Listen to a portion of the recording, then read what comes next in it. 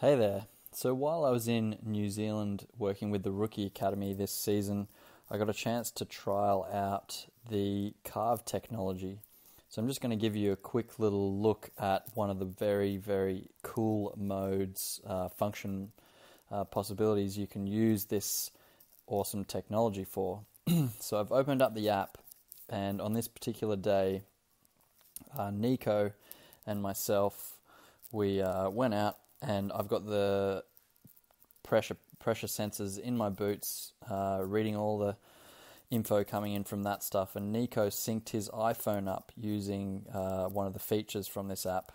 And what it does is it records video of me skiing and then synchronizes that with the pressure sensors under my boots. So you can pause or look at any particular part of my run.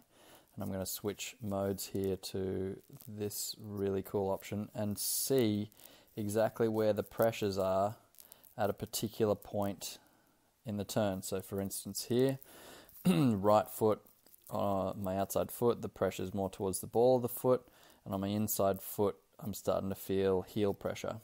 And so you can see as I go down the hill, those little pressure sensors move up and down. So really cool value of this is you could find a mistake, a point where there's a mistake, and then figure out, just before that point what happened, where your pressures were.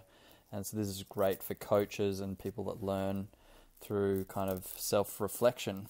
I'll just go through a couple of the different things you can look up here. So, this technology is crazy. It picks up the change in altitude. So as you go down the hill, your speed, G-forces. So we'll have a look at the turn that I created the most amount of G-forces, which is right here.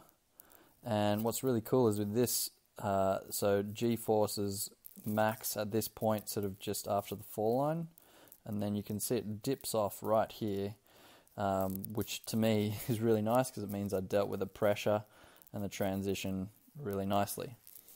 So let's have a look at the next one. Upper body angles. The iPhone sits in your pocket, and this CARV technology will pick up on the different angles that your body tips at. So pitch being how far forward your body is. So at that particular point, you can see right here I almost get caught a little bit too far forward with my torso, and that's reflected with the pitch being more forward. So really interesting stuff it picks up on there.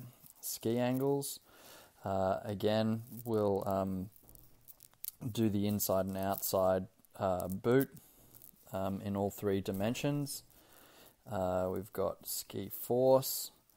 So here I would need Nico to help me out with analyzing this a little further. But pressure, X moment, Y moment. Let's see, ski path. This would be interesting if you're looking at, say, even a race course. So you could perhaps look at line and see red where max pressures are, blue less pressure. And live replay force and motion. Unfortunately, my little things weren't totally synced up exactly, but here you can even see as I ski down that the pressure soles are moving in 3 dimensions as well as picking up on the forces. So that's a very cool mode on that one. Balance analysis will tell you difference, between the right and left turn at the beginning and the middle and the end, and then edging. It'll just give you different colors for depending on where you're creating the most amount of edge angles. So overall, incredibly awesome technology. This is probably my favorite mode here to check out, to be able to see where your pressure is at particular points in the turn, if it's in the right spot or not, and checking left versus right, those sorts of things. So yeah, really awesome stuff. The guys at CARV are doing an incredible job. They're about to release a new updated sensor force plate, so look out for that one. And tune in more as I get to hopefully test this stuff in Canada. Thanks. See ya.